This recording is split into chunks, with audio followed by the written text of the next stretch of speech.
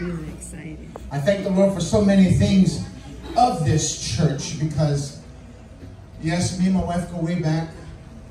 In fact, we're from the other church, and now we have our home. Thank you, Jesus. But I want to thank you, Pastor Ed, because many times me and Pastor Ed in the past have always come together and just praise God and talk about God. And plus speak Shiscatu. And always, it's always wonderful to have your brother in Christ with you. Yes, amen. Because we always spoke about the joy of the Lord and how we can improve our lives. But it's always important not only how to improve your life, but it's how we live our life in Christ. Remember, the Word of God says, if we live in the Spirit, then we walk in the Spirit. Walking in the Spirit is doing that which is of the Word of God, 24/7. And I thank my brother, Pastor Ed, for these things because he did teach me a lot. So did Pastor Bonnie. Scoldings, of course. And I think mostly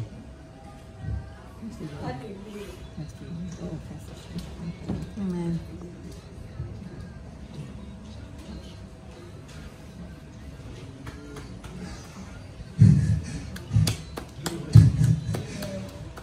I can't say who she is to me.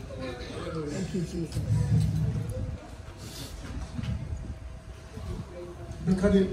Because it was her, Brother Jack,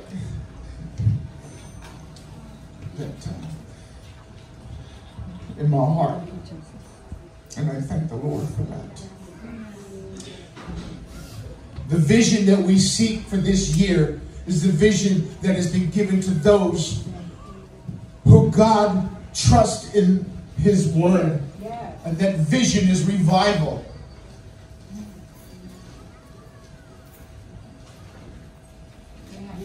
Yes, come on. Come on. Revival. Revival means that I have not been walking with God. He sends someone to tell you that where you are is not where you're supposed to be. The true meaning of revival is that you've gone astray. You don't talk to me anymore, God says. I haven't seen you on your knees lately. Your thoughts are not my thoughts, nor your ways are my ways. Where are you?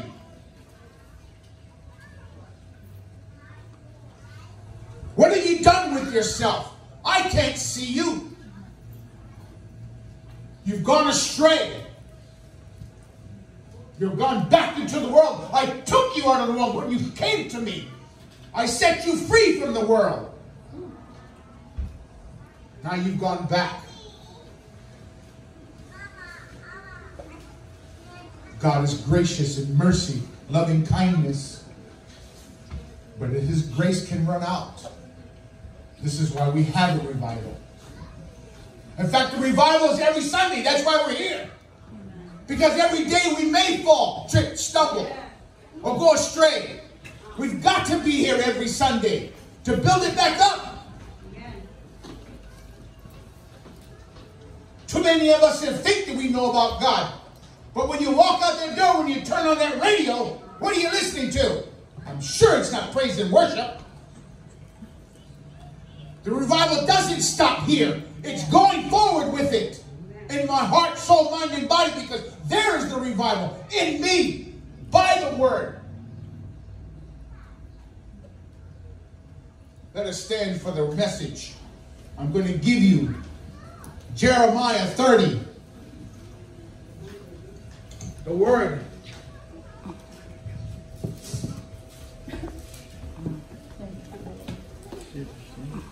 30:17. Please rise for this message that you're going to receive by the Word of God. Jeremiah 30:17. For I will restore health unto thee, and I will heal thee of thy wounds, saith the Lord, because they called thee out an outcast, saying, this is Zion, whom no man seeketh after.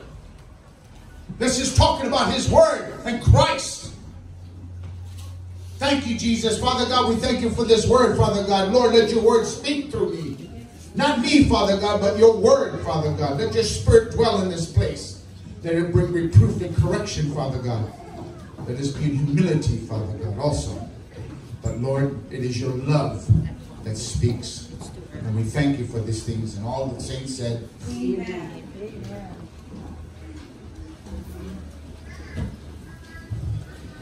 what can we say about revival? Come on. Like I said, our vision for... Oh, you may be seated. Our vision in 2020 is revival.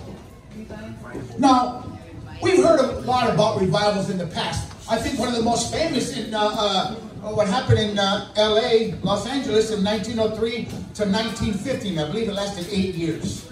The Azusa Street Ministry were over 12 of the greatest people, prophets, and apostles at that time. Smith Wigglesworth, Howard Carter, a couple of women went there. May I have their names? Anybody? Bonnie Bray. Excuse me? Bonnie Bray. Bonnie Bray, Seymour, and there were some added to as the years went by. But that was just a part of it, because at that same time, would you believe that in Wales there was another revival going on? That revival took the Europe country by storm, that one too, just as much as this one. But yet it's the meaning of a revival. It's the depth of the revival that I'm here to speak to you about. John 14:6 says, Christ came to give us the way, truth, and life, like Pastor Ed said earlier. But not only the lost to the lost, but those who have been led astray, those who know the Lord but have left the Lord, who are weak, brokenhearted, those in need of a change of life, those who are on their last leg, those who have nothing to look forward to. But it's also forgetting the Word of God that you've known about for a long time. That's why it's important for us to be in church every Sunday. Thank you, Lord.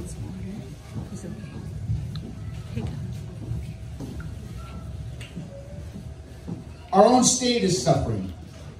Yes, even our country.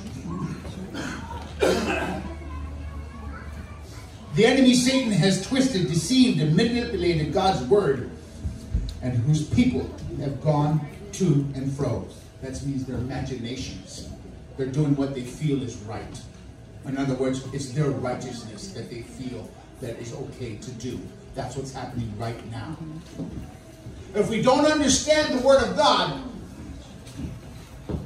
then we do as we please. Or should I say, our righteousness, which is not the righteousness of God. Remember, he says, your ways are not my ways. So, a revival can take us out from where we are to where we should be. Preaching has become spiritual words just so, preaching, thank you. Preaching has become a spectacle of words just so they can fill the seats in the churches. In fact, some churches have become just motivational speakers. I've been in those churches. They're dead churches. If you can't preach the true gospel, don't get up there. But yet, I've been in many churches and I've walked out of them too. I don't know how many. I'm telling you the truth. Many, many, many churches. I've called my wife and told her, this church is dead. I don't know what that pastor's preaching up there, but he's not preaching the Word of God. And this is what we need today in America. But it should only be preached under one condition. Up here is the anointing to the anointed and those who are lost. When you're up here preaching, it better be the revival of the gospel of Jesus Christ. Because that's what it is. Jesus came to have the revival, because remember, for 430 years, God did nothing. From Malachi to Matthew, 430 years, God never spoke to no one. He never did miracles, signs, and wonders. He sent his son. That is the greatest revival in the Word of God. Jesus Christ coming from heaven and sacrificing himself to give us the way, the truth, and the life.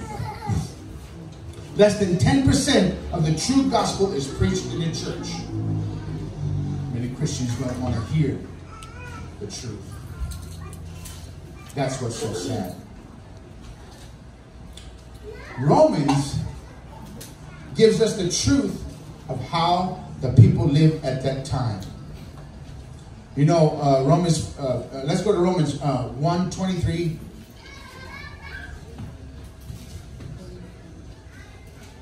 Romans 1.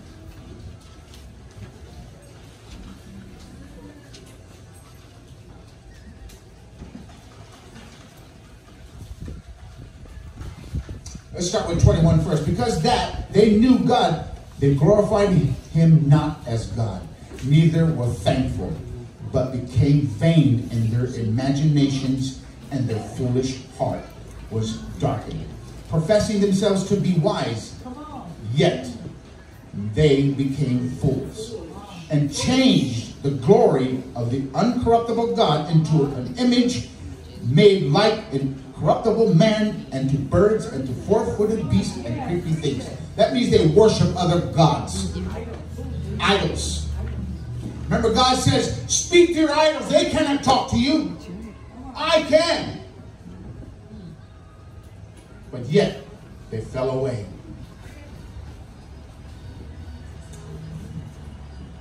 They changed the truth into a lie and worship and serve the creature more than the Creator. Come on. Yeah.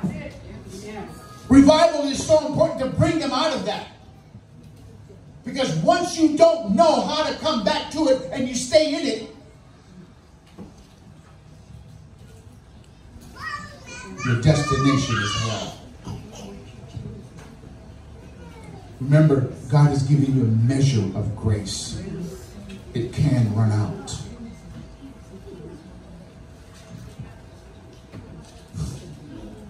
This is exactly what's happening today. If we go to Romans 3, let's go to Romans 3, 12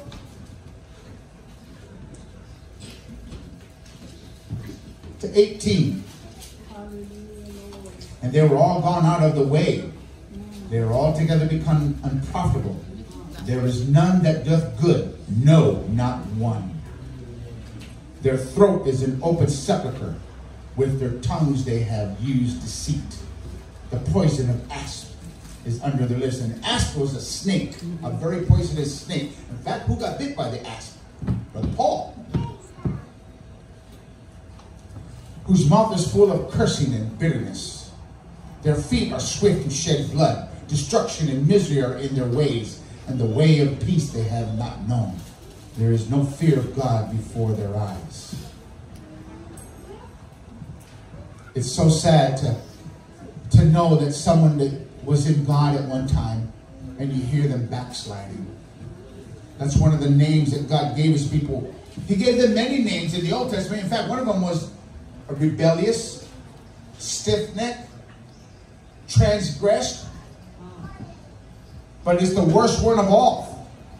It's the number one sin of all. Disobedient people. When you disobey God, you give sin a definition. Lust, fornication, adultery, stealing, lying. I think, I believe Galatians 5, 17 to 21 gives a perfect example. Lasciviousness. Yes. Like I said earlier, it's what you think is right. Not knowing the truth takes you places that you cannot control. Hanging out with the wrong friends. They say if you hang around a thief, you're going to eventually end up being a thief. You hang around a liar, you're going to end up lying. Just because you sleep in the garage doesn't mean you're a car either. Every true man of God that is anointed should preach a revival every Sunday. Like I said, that's why we're here every Sunday. Too many of our people stray. They trip, stumble, and fall. No mention of how God has done anything in their lives lately because they're not interested in it. Why do you have a beer in your hand every night? I got a Bible in my hand. That's what you should be telling them. I'm not afraid to tell you that at my work because they know about it. Because I've been asked, hey Jeff, how about a beer tonight? No, I got studying to do. I'm not afraid to tell you that I praise and worship my God who has taken me from where you're at to now where I'm at. So my revival is taking what I know in me out there to the world, letting them know that I changed because I love my God and my Savior. And I have a future. I had a past, but I have a future. Yes. Those who are living in the past have no future. Oh, I'm sorry. Yes, they do. But we won't talk about that future because it's not our future. Their future is different from ours. Ours is love and life. Righteousness. Because it is the kingdom of righteousness. God gave the people names that even today still exist.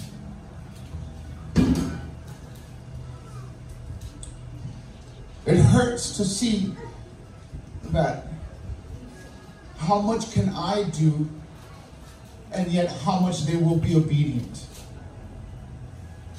I can only do so much, but it's how much you do with it, what God gives you. Only one way we can come to God, and it's on our knees. Forgiveness is the first healing when you come to Christ. It's not the first gift, it's the first healing. The first gift is the Holy Spirit. So as we come to Christ, in a revival, we come to Him only one way, with our heart, soul, mind, and strength.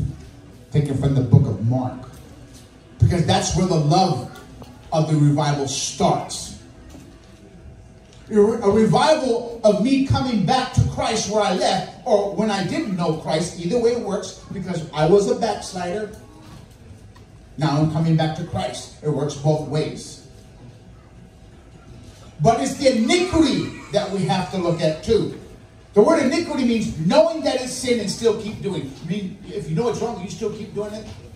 It's called the lifestyle of sin.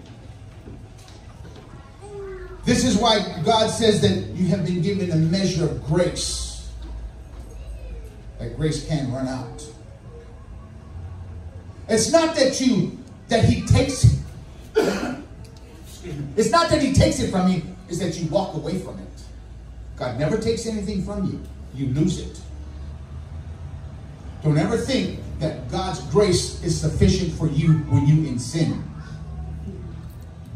I cannot do that. If I know I'm in sin, how do I come to Christ? The revival takes me to my knees and asks Lord to forgive me and cleanse me. That's the only way I can come to Christ, is cleansing. Christ said it Himself, the words that I speak to you, they are cleansed. They are clean. Having Christ in me through His word cleanses me of the world that I'm living in. Christ said it in chapter 17, John. Though we are in the world, we are not of the world. This is so important because revival takes us out of the world into the kingdom. We must never look at where we are now with ourselves. We must look at where we are in Christ.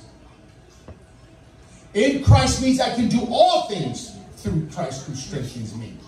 If I'm not in in Christ that I cannot walk away from sin. Only through obedience can I walk away from sin. Because I know about it. If you're not taught about sin, then you can't walk away from it. It's important for us to know what the meaning of sin is. And that's anything that is not of the Word of God. Plain and simple.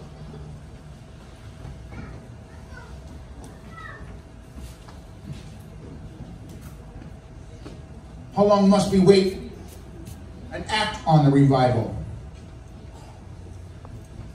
I said every Sunday, but I'm going to say something else. It's every morning. Every morning you get up, you pray for your revival. You pray for strength, grace, mercy, love. You pray for God to help you. That's what a revival is about too, helping. Lord, I can't do this on my own. I need your strength.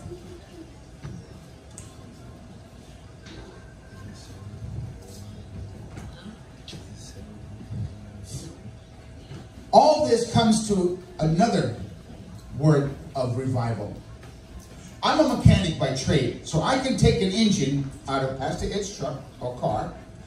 Oh, it's knocking. I'll rebuild it. That's called what? Restoration. I can take this chair that's got a ripped seat in it, and the back they want big puka inside. Give it to brother so-and-so. When he's done with, oh, that bugger looks brand new. He restored it. Now I'm going to talk about another type of restoration. Spiritual restoration. That's the key to revival. Spiritual restoration. Because we fight not against flesh and blood, but against spiritual principalities of darkness. Giving the word of Christ in faith that every creature will know. Romans 10, 17, and 18.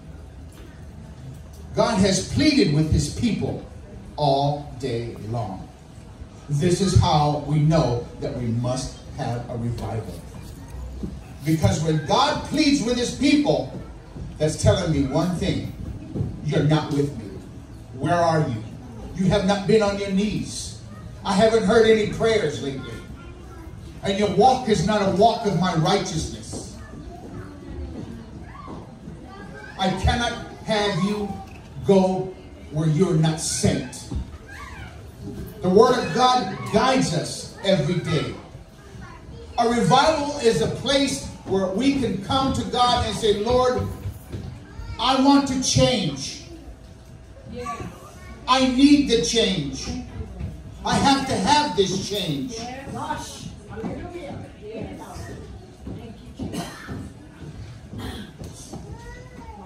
They have wandered too long. Let the anointing go forth to the people so they may know that the living God is still the God of his people. The revival takes us out and brings us in.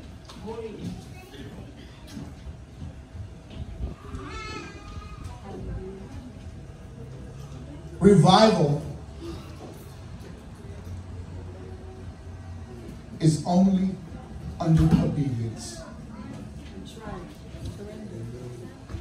And it's so sad that if I revival and preach the word of God to 1,000 people,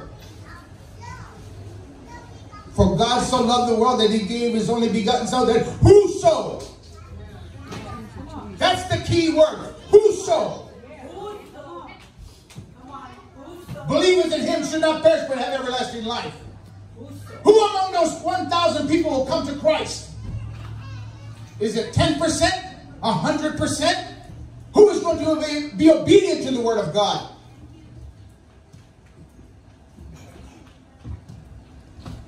The revival is so heavy, a burden on many. A revival is to free us from bondages. And it's so sad that many of us still keep bondages with us. There at the cross is where we leave it. Me and Pastor Ed were talking the other night. And I said, Pastor Ed, it's what we bring to the cross. But it's also what we take away from the cross. What do we take back? I will use me. I'm taking back cussing. How about drinking, smoking, drugs, womanizing, fornication, adultery? I'm supposed to leave it here, not take it back with me. God can't work through me. Only if I leave it here. The revival doesn't stop here. It goes from here to out there. When I get home and I see something in my house that's not work right of God, I'll chuck it out the door. Throw it out the door. That picture of a rock and roll band. It has nothing to do with God. Put that picture up there that just says, in my house we will serve the Lord. Come on. Like I said, when I get out of this church and you jump in your car and you listen to that rock and roll, and how about that reggae stuff and all that? No, I don't think so. Turn the channel. There's Caleb. There's Caleb out there. They're singing praise and worship out there. The revival is a 24/7 in Christ. Yes. Yes. Come on. Preach that. How am I supposed to do the things of God when I didn't leave it here? I took it with me. I can't preach the gospel if I'm out there doing something I'm not supposed to be. I can guarantee somebody's going to be in the crowd. Hey, that guy that was at the store drinking with his friends the other night. Truth be told, a revival is in me by the word of God and only by the anointing. Yes. Never be afraid to say that you're a Christian, but you must live it. We must bring them back to Christ. Show them His love, grace, mercy, everlasting love. Yeah. Thank you, Jesus.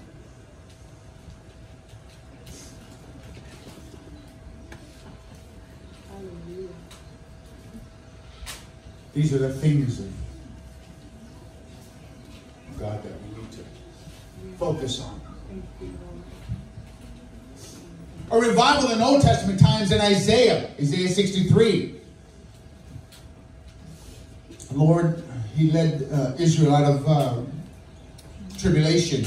Jeremiah 4, restored to God. They returned to God. Ezekiel 11, God prepares for the restoration. Ezekiel 11, 18 to 20.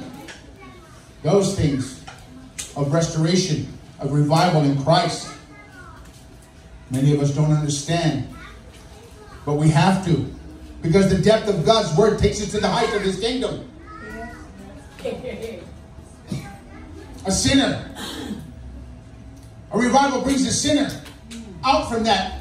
And Luke 15:7 says, joy shall be in heaven over one sinner that repenteth.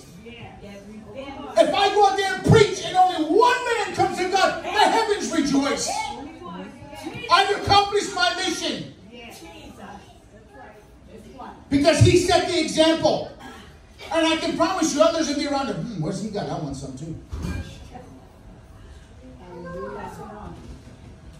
Forgiveness. I spoke about that earlier. Because God says He will blot out your iniquities and transgressions. Isaiah 43:25. But it's the Savior. The depth of revival is this Savior, Jesus Christ. Even I am the Lord, and beside me there is no Savior. Isaiah 43:11. Praise. Time of praise. You know that the last 5 chapters in Psalms, what is the first verse? Praise ye the Lord. The last 5 chapters in Psalms, 46 to 50. Praise ye the Lord. Praise ye the Lord.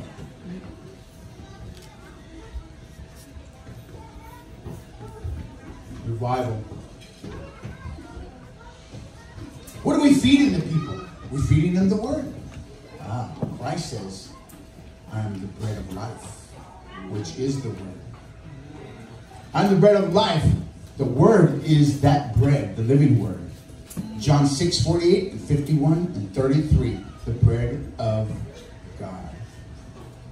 It makes the impossible possible.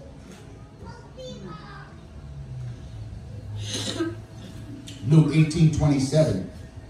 The things which are impossible with man are possible with God.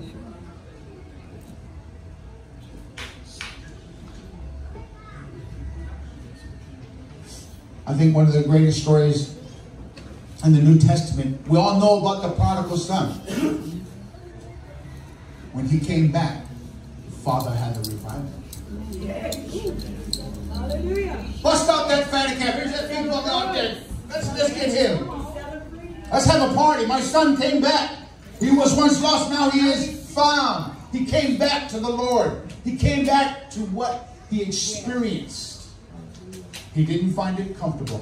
I studied under Lester Summerall for 5, going on 6 years. And I had to show it to my wife.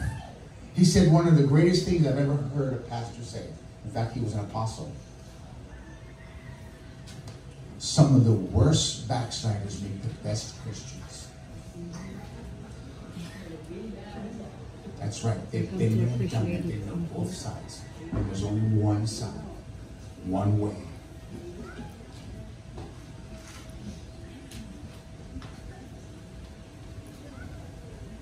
Revival is about the light taking the people out of the darkness. You know what? I'm going to go into something here. The Lord just revealed it to me. You know when, I believe I know exactly where it's at, Jeff.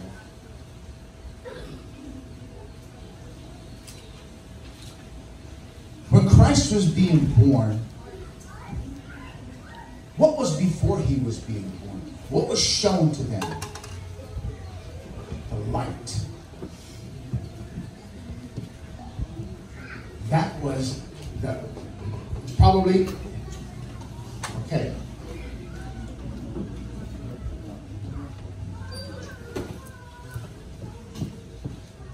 If you go to John, the Gospel of John, where it says, John 8. Now, there was a man sent from God whose name was John, and the same came to witness and bear witness of the light, that all men through him might believe. But he was not that light, but was sent to bear witness of that light. That was the true light, which lighteth every man that cometh unto the world. That light is not only a light that takes us out of the darkness, but it's the light that takes us to the kingdom.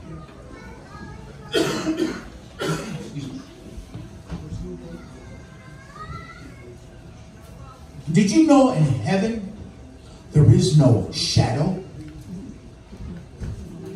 That's right. There is no shadow of nothing. The trees cast no shadow. If I'm standing someplace in heaven, there is no shadow. Neither under the table and chairs. Neither the houses that he made for me. Remember, he says, I go prepare a place for you. You walk along the side of the house, there's supposed to be a shadow around here. There is no shadow because it's the glory of the Lord that's there. It's the same glory that's here today in us. That revival brings the glory of the Lord to us, which can be in us.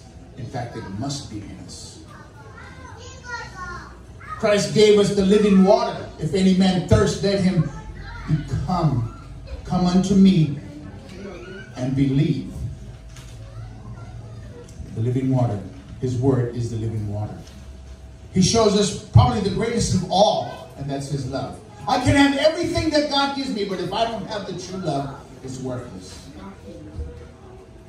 That revival is bringing the love of God to every man who is willing to have an ear to hear.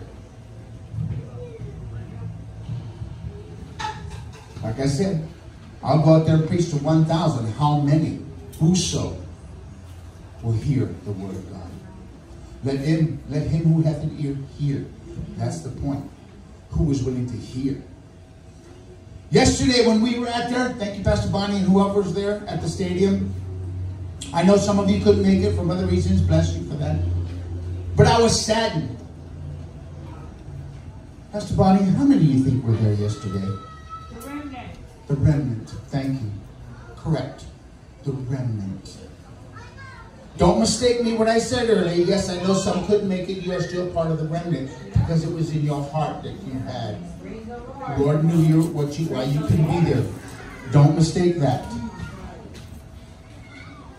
It was a day for the Lord, but yet I counted not even 600 people. That stadium fills 50,000. Oh, but I tell you what, if Bruno Mars were there, it'd be a sold-out concert. But when God's there, I'm thankful that I'm a remnant of the Lord. Yeah. Come on. Those who were there were blessed. I'm sorry, Pastor Ed. Tonight we won't have service. This Bruno Mars is playing, so probably won't have anybody here. What did he say? There your heart will be also. Yeah. I wonder how many Christian songs he's going to sing. Hallelujah. Forgive me of that, Lord. Truth be told. But let's go a little bit deeper. A revival is to serve God. Take the message out there. Go tell it on the mountain. I'm blessed in the city and I'm blessed in the field. I'm going to take it to you.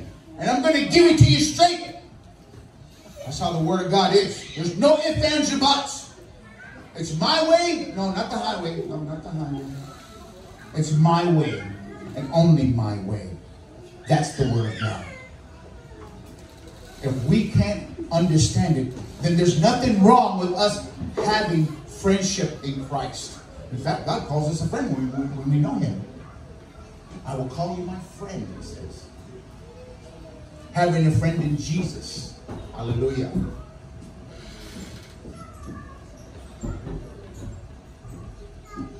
I said earlier that restoration goes so deep that restoration has to come within to work its way out.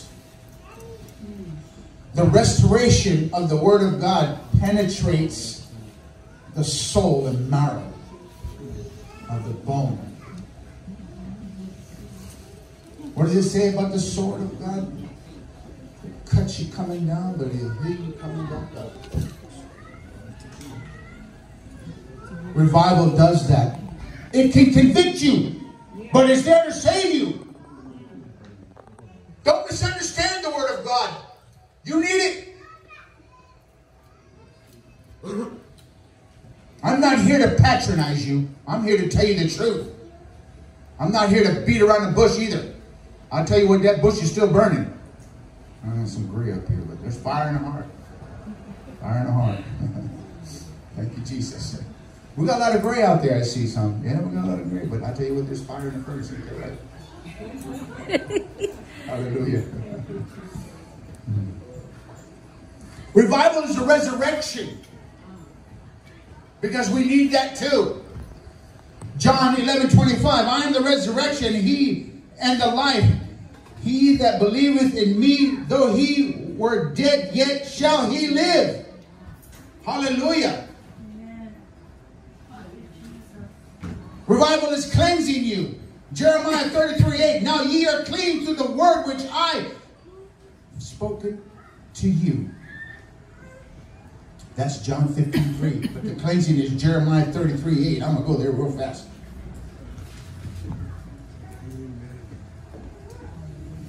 And I will cleanse them from all their iniquities, whereby they have sinned against me. And I will pardon all their iniquities, whereby they have sinned, and whereby they have transgressed against me. And it shall be to me a name of joy and praise and honor before all nations of the earth, which shall hear all the good that I do unto them. They shall fear and tremble for all the goodness, for for all the prosperity that I procure into it. That's telling me that whatever I've done, he's going to change it by his word. In fact, he's going to forgive me. I can ask God that, Lord, if I've gone too far, help me to get out of this situation. Because I've gone too far and I don't know how to get out of it. That's what revival is about too.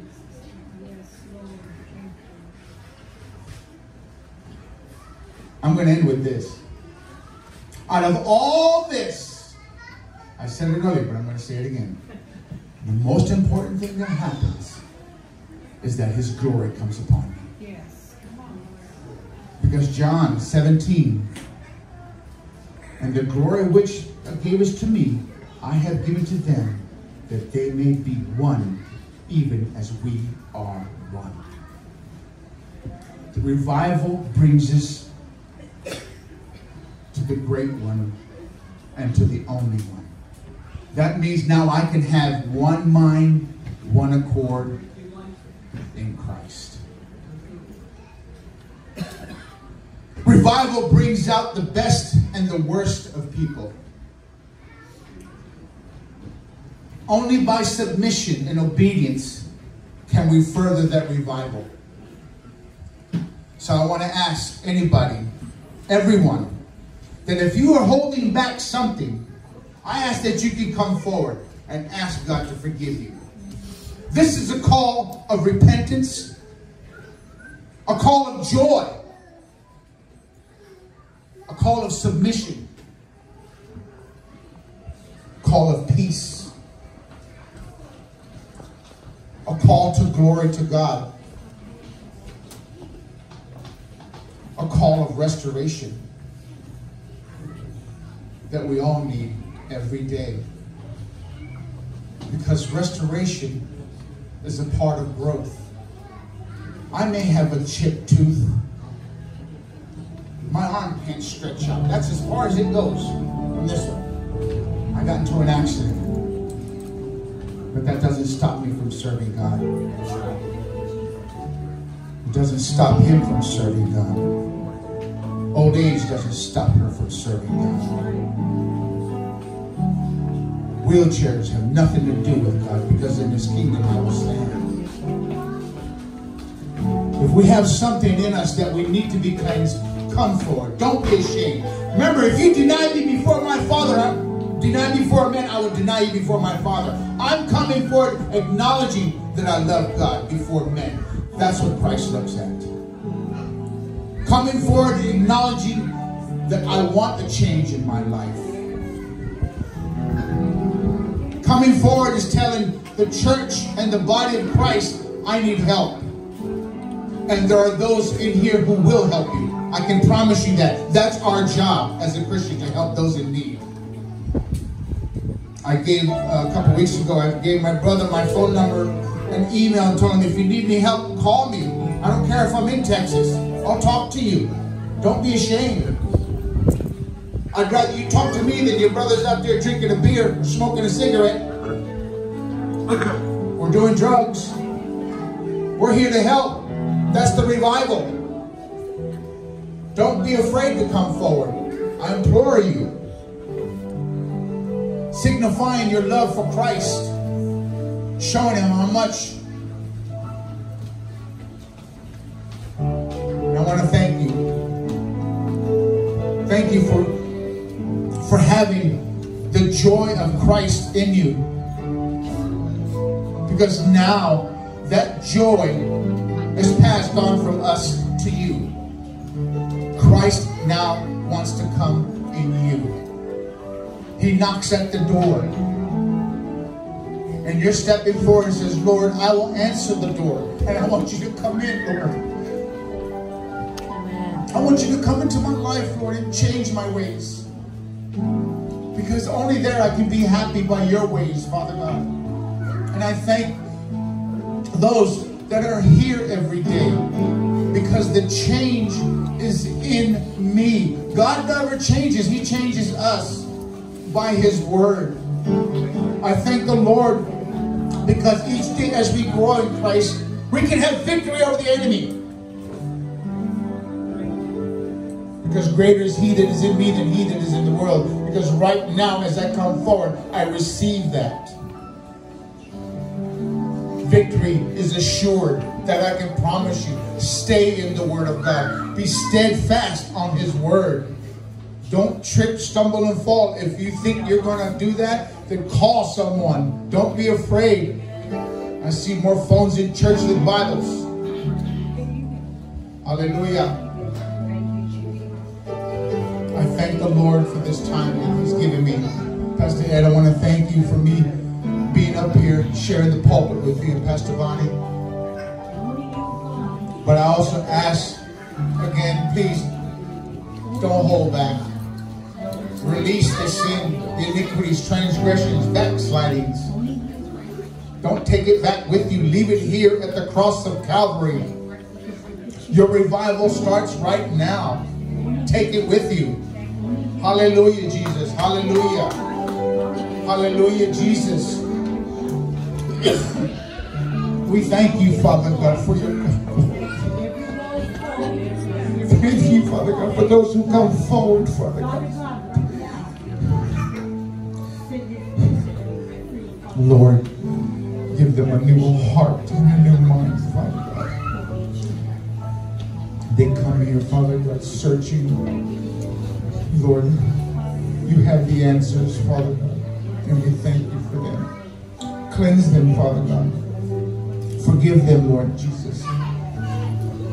Bring them into your kingdom, Father God.